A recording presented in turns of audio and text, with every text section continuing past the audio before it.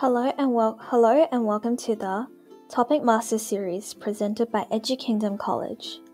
In this video, we'll be looking at reading the clock. There are two types of clocks, analog clocks and digital clock.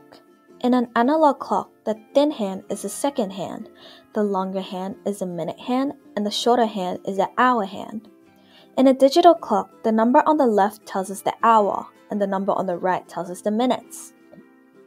Looking at the minute hand, the longer hand, when it's pointing at 12, it will be o'clock, and when it's pointing at 6, it will be half past.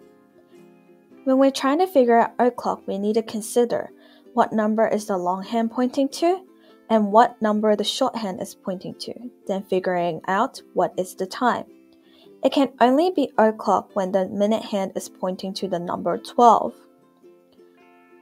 Let's try matching these times together. The first clock on the left, the minute hand is pointing at 12, so it will be o'clock. Then the hour hand is pointing at 5, so it will match with 5 o'clock. The second clock, the minute hand is pointing to 12 as well, so it will be o'clock as well. Then the hour hand is pointing at 3, so it will be 3 o'clock. The last clock, the minute hand is pointing at 12, the hour hand is pointing at 4, so it will be 4 o'clock. When we're trying to figure out half past, we also need to consider what number the long hand and short hand is pointing to, hence finding out what is the time. It is only half past if the minute hand is pointing to the number 6. The hour hand will be halfway between two numbers. The hour for half past will always be the number it is moving away from. Let's try matching these clocks using half past. The first clock, the minute hand is pointing to 6, so it'll be half past. Then the hour hand is pointing between 4 and 5. Since it will always be the number that is moving away from, it's going to be half past 4. The second clock, the minute hand is pointing at 6 as well, so it will be half past. Then the hour hand is pointing from 9 to 10, so the time would be half past 9.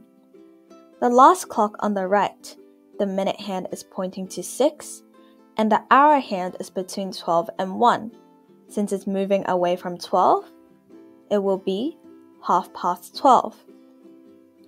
Aside from o'clock and half past, there is also quarter past and quarter to. Quarter is a fourth of the clock, and when the minute hand is pointing at 3, it'll be quarter past, and when the minute hand is pointing to 9, it'll be quarter to. For quarter past, the long hand must be pointing to the number 3. The shorter hand will be pointing to the hour. The time will be quarter past the hour. For example, the clock on the left here, the minute hand is pointing to 3, and the hour hand is pointing to 12. Therefore, the time will be quarter past 12. For the clock on the right, the minute hand is pointing at 3, and the hour hand is pointing at 9, so it'll be quarter past 9. Similarly, for quarter to, the long hand must be pointing to the number 9. You will notice the hour hand is going to be between two numbers. The hour must be the number it is moving towards, like this clock on the left here. The hour hand is between 7 and 8. Since it's moving towards 8, the hour would be 8. Hence, the time here will be quarter to 8. Let's try some questions. The first one on the left, the minute hand is at 9, therefore going to be quarter to, and the hour hand is between 11 and 12. Since it's moving towards 12, the time would be quarter to 12. The clock in the middle, the minute hand is at 9, and the hour hand and the clock is moving to 6. Therefore, the time is quarter to 6. The last clock on the right, give it a try first. But the answer will be quarter to 1 with the minute hand pointing at 9 and the hour hand moving towards 1. In summary, any time when the minute hand is moving from 12 to 6, we use past, And when the hour hand is moving from 6 to 12, we use 2. When the minute hand is pointing to 12, it'll be o'clock. When it's pointing at 6, it'll be half past. When it's pointing to 3, it'll be quarter past. And when it's pointing to 9, it'll be quarter to.